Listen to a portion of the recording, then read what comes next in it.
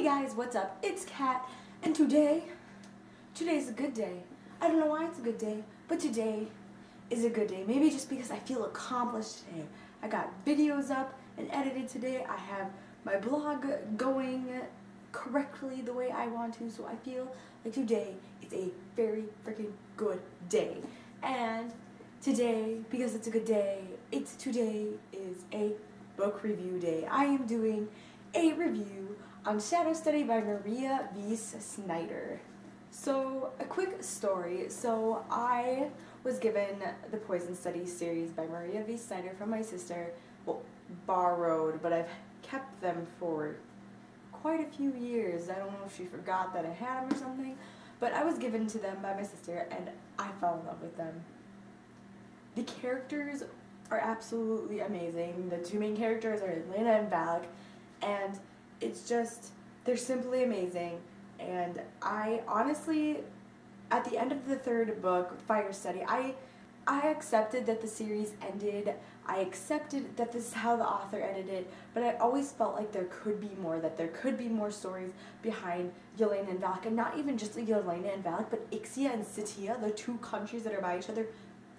That could be a whole story in itself. Like, I just felt in my heart and in my gut that there could be just so much more. And so when I found out that Maria V. Snyder was going to create a spin-off of the Poison Study series, I was just so happy, because I was like, oh my god, like, she's going to continue the story of Yelena and Valek. And she did, and it is the spin-off, and the spin-off is Shadow Study.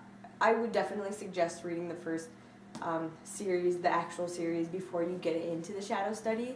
The Shadow Study was given to me as a review copy to review for an honest opinion. I was given it to by the author, so we're gonna get into this opinion. So first, I would like to say is that this book has a map, guys, and we all know just how much I love my maps, because maps are simply amazing. Not only because I feel like I understand what the author wants the country to look like, but I just like referencing back to it. I'm like, okay, where are they? Like, I will flip literally from the back, like, where are they now? Where are they? Like, I need to know where they are, guys. And so my map obsession, I swear to God, I have a severe map obsession in books. I just don't understand why. But you're probably like, Kat, are you gonna get on with the characters in the plot? Okay. So there are three main point of views in this book. It is Yelena's point of view, the main character. There's Valek, her heartmate's point of view. And then there's Jonko. And Jonko is Yelena's best friend from the Poison Study series. And I loved Jonko. He is a smartass in every single way. He is a funny, to-go-lucky guy. He's obviously an assassin because he's trained by Valek, but he is just too fun, and I absolutely just loved him. And so for me to be able to read his point of view in Shadow Study was absolutely amazing. He is a great character. You definitely see his character grow. Even though he doesn't become more serious, he definitely fills out. I guess that would be the correct words. He fills out. And he just brings the book together. He brings all the characters together, and he breaks that tense moment. He is like your icebreaker, and that's probably why I really love him.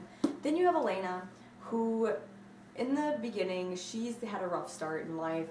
She really didn't have a great background. She was put in prison and then, became the poison taster, and from there she just had a downhill. And you would think that after 8 years that things would go back to normal, but they don't. She ends up being attacked on the way to her cabin. In this whole process, she ends up losing her powers, she ends up losing her magic, and she's put into this state of vulnerability.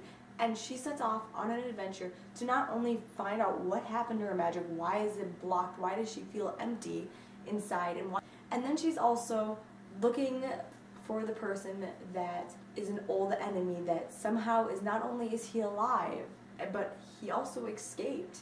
And so she is out on this journey, and then you have Valek, who's all the way across in Ixia, who's dealing not only with his own past issues, which you will definitely see, you get to see a lot of Valek's past in there. Whereas in the Poison City, it was more of Yelena's past. Shadow City is definitely all about Valek's past and how he got to where he is, and it's connected to him and the Commander, as the Commander is the ruler of Ixia, and then obviously the Insidia, where the magic resides, in Council. So this book is definitely full of adventures. That is for sure. The plot I enjoyed. It was a really good plot. There were parts that I felt that could have been spruced up a little bit more. I mean, I didn't push myself to read the book because I absolutely love this book. It was simply amazing. Like this author could write a million stories.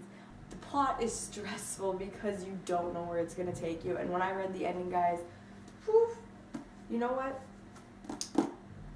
I just didn't know what to think. Honestly, this ending,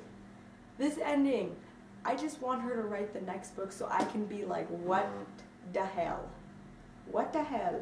Like, what? Mind blown, people. I was simply mind blown to this ending. I honestly suggest this book. It comes out February 24th, 2015. Alright guys, that is all I have for you today. Remember to like this video and also comment if you have read this series. I want to know what you thought of it. And if you are looking forward to Shadow Study, tell me what you're excited about, so then I can be excited with you, and just, wow, I can be just so excited with you. Also, remember that I have a $15 book depository giveaway that is going to be ending in 10 days. So remember to sign up for that. The link is going to be below. It is $15 from the book depository store, and it is worldwide as long as it ships to you. So remember to look into the book depository store and see if that book depository does ship to you. Also guys, remember to subscribe to my channel for more videos, and I will see you guys at my next video. Bye-bye!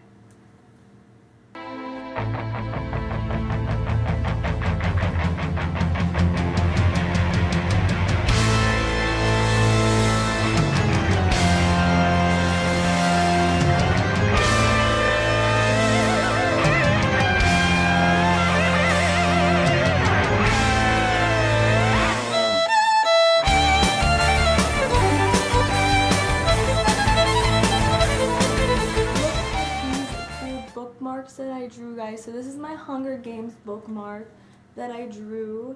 There's the symbol, and then I was in the Lord of the Rings mood, so there's the other bookmark that I drew. Isn't it beautiful?